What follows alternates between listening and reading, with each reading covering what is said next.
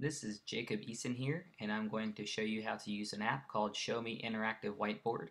It is a free download from the App Store for the iPad, and it's a great app that you can use for many different situations. So once we click on the ShowMe app, we are ready to get started. When you click on the app, you're going to get something that looks like this, and it's a blank screen. For right now, we're going to go up and we're going to hit Close. And then we're going to go to the main menu. So when you click close, this is what you get.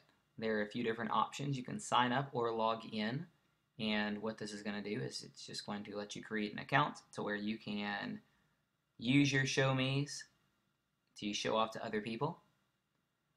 Over here is your My ShowMe's, so once you make some, then you will be able to see yours. And over here in the Explore section, you can see other people's ShowMe's, and we're going to look at that actually as after we create our own. So we're going to go to Create, and you're going to get back to this screen. And what this app does is you can record yourself writing things onto the iPad, and you can record your voice as well as you write it. So I've written something up here. I've written 37 times 26. And you can see that we can change colors to highlight different things. For me, I highlighted the 2 in blue because that's going to be our tens place, and the red for the ones place.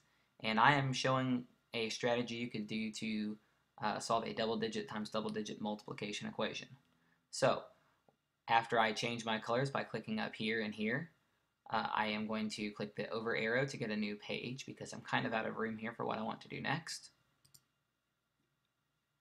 And I'm here at the new screen. I have split it into 2, and I have written down 37 times 20 and 37 times 6, and you could be recording your voice to explain why you did this and why it's necessary this happens.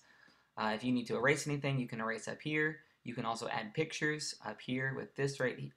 You can undo with this button right here, and you could erase everything on your screen with this button right here. All you have to do is to click record, and it will start recording everything you do. You can write equations before you record as well, which is helpful so that you don't have to think while you write, which is difficult, obviously, for me too. So I'm going to go ahead and click close here. And we're going to go back here in this home screen. I went to the sign up or login button that was right around in this area, and you can either click a new ShowMe or you can log in. I'm going to click new ShowMe, and this is how you'd sign up. You put your name, email address, password. You can also sign up with Facebook or Twitter. Maybe if your class has a Twitter account, you can use it that way.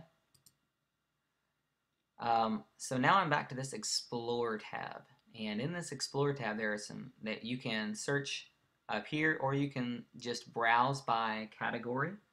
I'm going to go to the math category by clicking here. Then I'm going to see I have lots of different topics. I'm going to click elementary math, and I'm going to scroll down to 4th grade math because that is the area that I teach. And if you look through 4th grade math, you've got tons and tons of different things. I've even noticed there's a Go Math lesson up here, which is the program for math that we teach at our school. There are lots of different ways that you can do this, either by you creating your own or by your students creating them. I've used this program and let my students record how they solve the double-digit times double-digit multiplication equations. When you do that, they can record their voice explaining what they're doing, and they can also show with their, with their writing how they do it. I would recommend having a stylus for this because it would make their writing a little bit more precise and easy to read. And they do need a kind of quiet area in which to record in, so we can't have the entire class doing it at one time. It might be something that you could have a few kids in the hallway at once working on, or they come back during a special area time to record this.